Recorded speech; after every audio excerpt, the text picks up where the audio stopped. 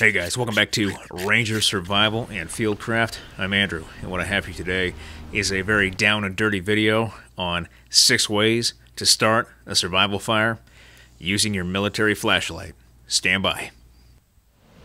Now, if you'll remember in a previous demonstration, we looked at taking a simple plastic camp stake, using the back of our knife, making shavings with that stake, and then using the stake and those shavings and our lighter, lighting the plastic on fire to create a long-lasting tinder source for fire. We can do the same thing with our military flashlight that we did with that camp stake. We can take our knife, because it has a 90-degree edge on the back, and begin making shavings off the body of our military flashlight. We're going to create a small pile of plastic shavings that we can then collect and use in conjunction with materials from the area, marginal materials in this case, because this is a great method to use when tinder sources and maybe fire kindling and fuel materials are damp or marginal because of inclement weather in the area.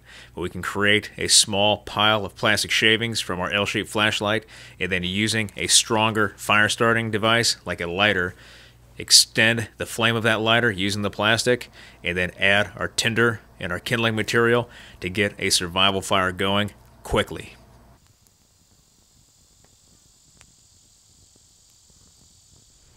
For our second method of starting a survival fire using our military flashlight, we're going to harness the sun's rays. We can take that small parabolic lens from within the flashlight itself, polish it up, and then using fine tinder like charred material, we can focus the sun's rays inside that parabolic lens, igniting that charred material.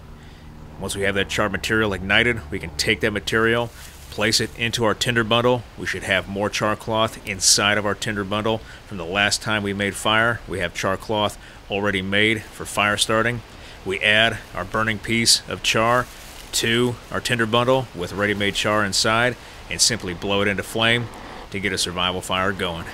Too easy.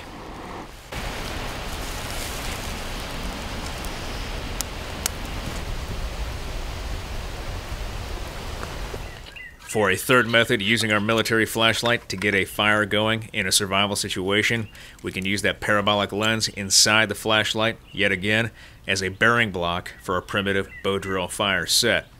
Simply using our survival knife, we can carve a bow drill set from materials available, soft woods, and then take that parabolic lens out of our flashlight and use it as a bearing block. We're going to want to use a cloth or a glove on top of the parabolic lens as we spin into the hearth board, because there's going to be a lot of heat produced and it will melt plastic.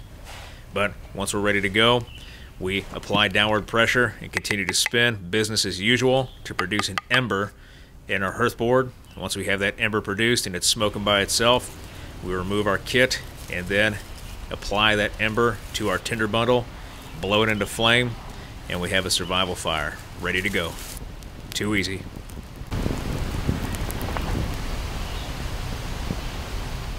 For our fourth method in starting a survival fire using our military flashlight, this is the most traditional method, or the one that you're going to see most often, and that is concealing lead wires and alligator clips and fine steel wool in the lens compartment of the flashlight itself. Reason being is that we can remove those items, remove the light housing from the flashlight itself, and simply attach our lead wires to the negative and positive terminals within the actual flashlight. Simply turn on the flashlight, touch the wires to our steel wool, and it'll ignite steel wool. We can place it in a tinder bundle and blow it into flame.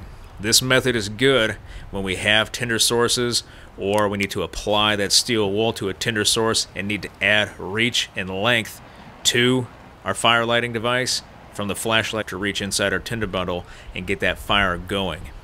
Too easy.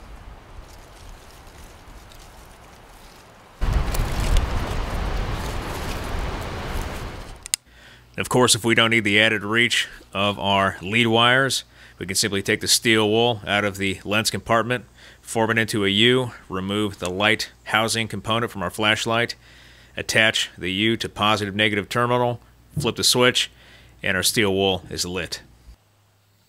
Our fifth method for starting a survival fire using our military flashlight is going to be the prison match method, and for this demonstration we're going to use steel wool yet again.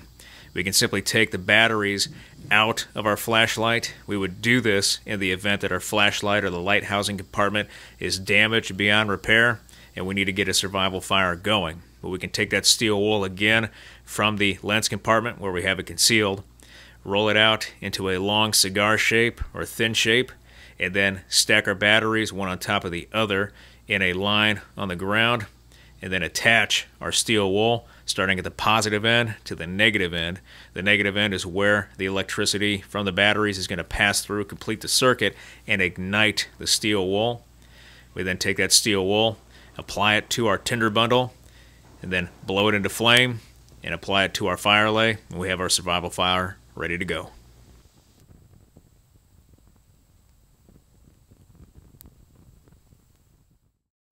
For our sixth and final method of getting a survival fire going using our military flashlight, we're going to use the incandescent filament from within the bulb itself to transfer that heat to tinder source and get our survival fire going. We're going to need a rock, a cloth to act as cushion over the rock, the bulb, and then our survival knife to crack the bulb. Once the bulb is broken and the filament is in one piece, reassemble the flashlight.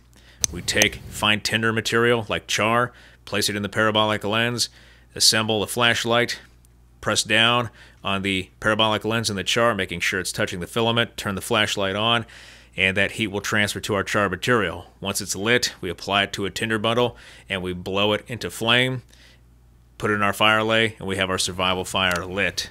These military flashlights come with 2 bulbs, 1 spare bulb in the battery housing compartment in the flashlight. We simply disassemble the battery housing compartment, remove the spring. There's our spare bulb ready to go, and we can reassemble our flashlight to make sure it works so we can see in the dark and use our flashlight. Too easy.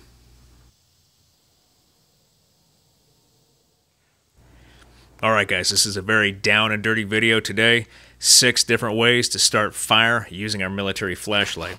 I hope you liked this video. If you did like this video, hit that like button, hit that subscribe button, leave me a comment in the comment section. I always appreciate your feedback. I want to thank you guys for everything you do for me, for this channel, for your likes, your views, your subscriptions, your comments, your feedback, and your shares, and I'll be back with another video as soon as I can. Thanks.